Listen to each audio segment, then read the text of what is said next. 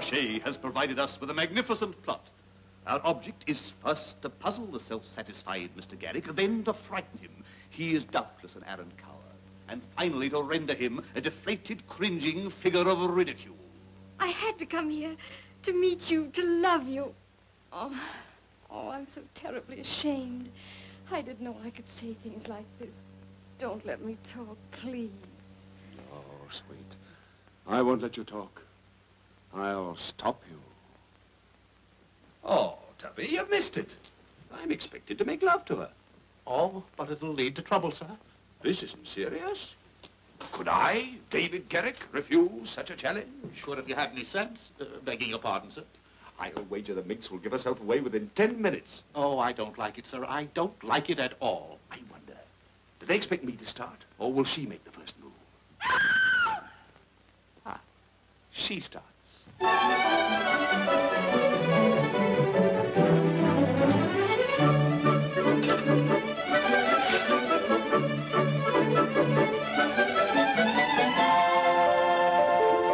Trust me. I have told you openly that I am David Garrick. Why not tell me equally honestly who and what you are? I know I can trust you. My real name is... Help! There you are! What's that? I'm frightened.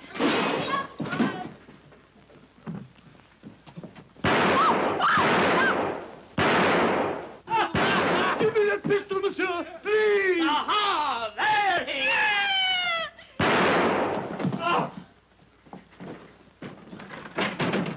You want to frighten him, don't you? Just let me be a lunatic. All I want is a kitchen knife, and I'll frighten him out of his wits. We'll work it out. Merci, Monsieur le Président. Merci. Well, have I been satisfactory, madame? Did I live up to your expectations?